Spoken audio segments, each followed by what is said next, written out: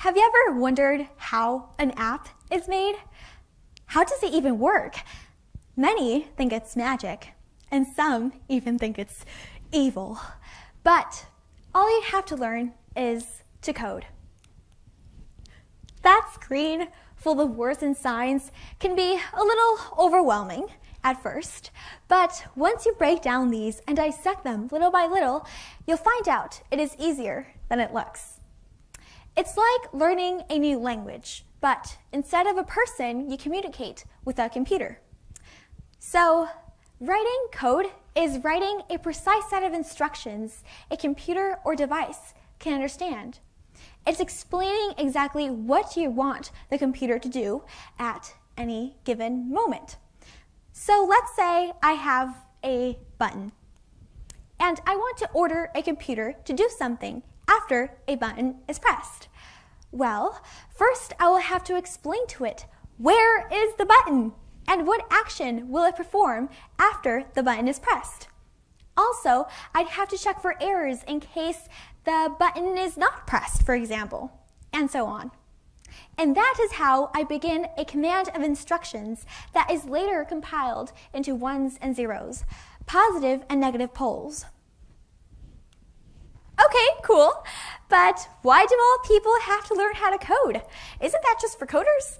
Well, no, coding is not just for coders, just like math is not only for mathematicians. Studies have shown that coding makes you think. It can improve our memory and cognitive skills. And coding lets you solve genuine worldwide problems. The reason I wanted to learn how to code is because I couldn't find a mate for my little Pomeranian dog. There she is. Her name is Tula. She is 3 years old, a blondie, and single, ready to mingle. She is looking for a hottie mate. But because of the pandemic, there was nowhere to find one. So why not make an app? This is how I developed Paw Crush, a pet matchmaker. Here, all sorts of pets can find their mate. You can specify the requirements you want, if your pet's looking for something serious or just someone to have fun, maybe hang out in the park with. And you can just casually meet other pet owners as well along the way. And this is possible because I had the tools I needed to help me develop this app. But unfortunately, this is not the same case for everyone.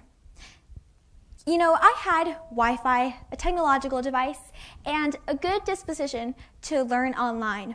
And with those tools, I was able to develop this app.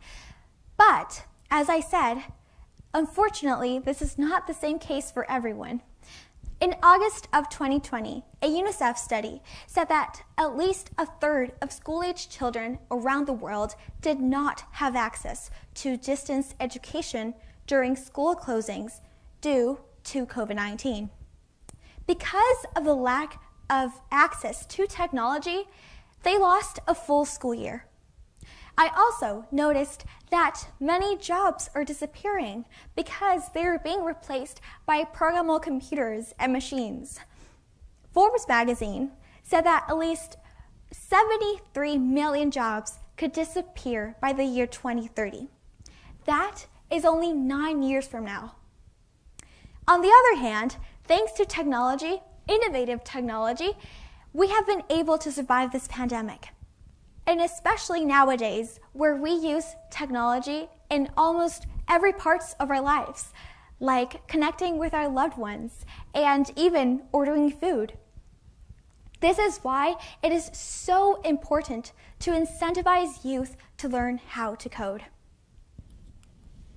Creativity is infinitive, but what is an idea if you don't have the means to bring it through? If only people had enough knowledge and the tools they needed, they would develop those amazing ideas we all have. This is why I built the Prende y Emprende Foundation. In English, this means turn on and launch, because you're turning on your computer and launching that amazing idea you've had. Any of us here has had a good idea, but maybe shrugged it off because you didn't have the means to bring it through? Well, that's what this foundation is for. What we do is teach children to learn how to code through fun video games in a way that is accessible to anyone, and also they can help their community along the way, and making learning fun. So I started with a small pilot plan of 3 kids. There we go. And this was an incredible success. These kids had their first ever encounter with programming. They were able to develop projects on their own, which translates into a personal satisfaction and a good self-esteem, and later into happiness and a positive mind by doing something bigger than themselves, developing a strong grit, which is the tendency to sustain interest in an effort toward very long-term goals. And this is a quality that many successful people share. This pilot plan was an incredible success. As I was learning to code, I faced some challenges along the way, but I had the passion and perseverance to make it through. And now I have developed my first ever app. Are you ready to make that first click? To make a difference in your life? To make a difference in the world? Because remember, small efforts can cause a big impact.